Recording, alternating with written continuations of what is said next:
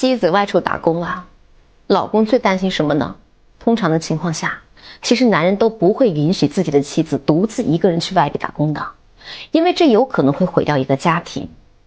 男人不愿意让妻子外出打工的原因其实有2点。那么第一点呢，妻子一个人在外面生活，没有自己的照顾，生活很可能是过得不太好的。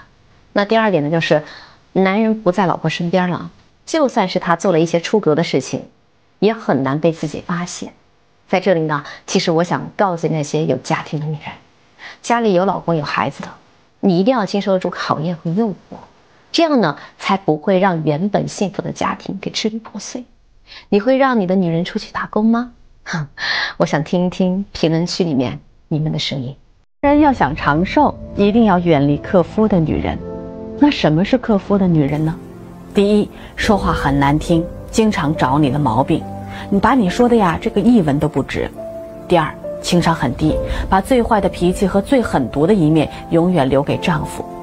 第三，从不认错，永远都是把责任推卸给你，在别人面前总是说自己的男人的不是。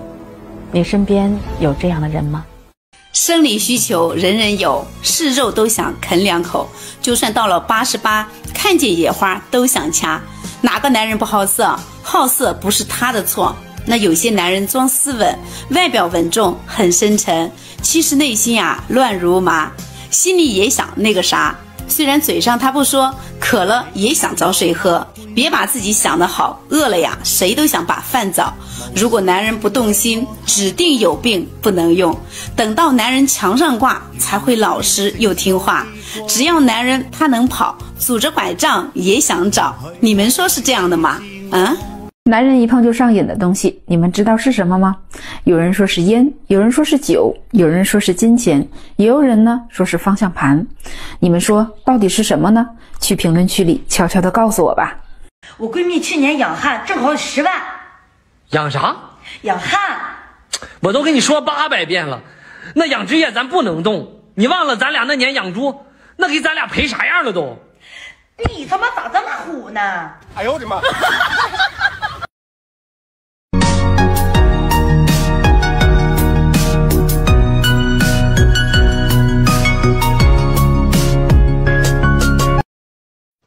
说张家丢了工，3人日上行，打2个字，一个城市名字，知道的下方留言。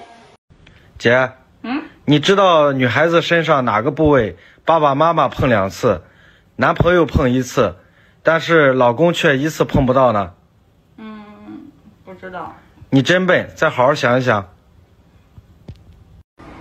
人家都说姓王的叫王总，姓张的叫张总，我今天碰到一个姓杂的。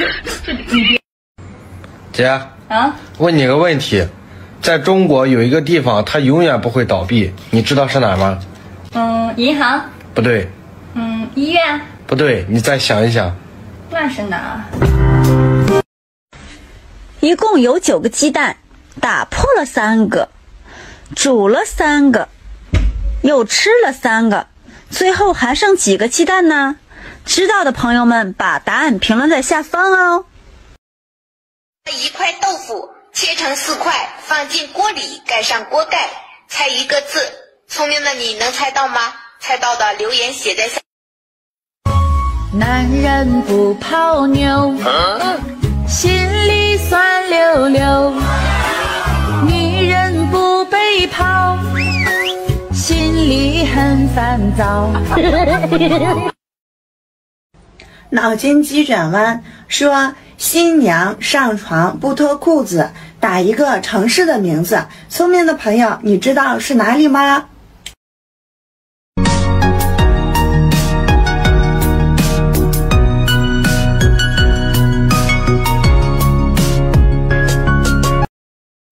说村里有这么一个寡妇，有一天早晨起来呀，走路啊，她这个腿呀是一瘸一拐。这时候呢，正好村里有这么一个大夫去上班，路过这儿，看见他就问：“哎，你这腿怎么了？咋走路一瘸一拐的呢？”这小寡妇就说了：“哎呀，这不，昨天呢，那老王大哥让我给帮忙干了点活，睡了一宿觉啊，这腿就不会走路了。大夫，那你给我看看，这到底是咋回事呢？因为你懂。这大夫瞅了瞅，然后就说了：“这是掰坏了吧？”哎呀妈，终于等到你了，幸亏我没有放弃。